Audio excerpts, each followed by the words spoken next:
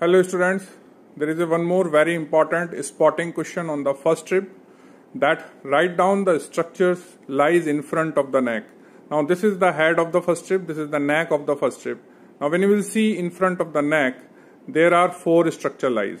Now you know that this is a inner concave border on the medial side and this is a lateral border on the outer side. So from lateral to medial, if you will go, what are the structures? So most laterally you will have this ventral ramus of T1 nerve, then you will have superior intercostal artery, then you will have first posterior intercostal vein, and medial most structure in front of the neck is sympathetic chain.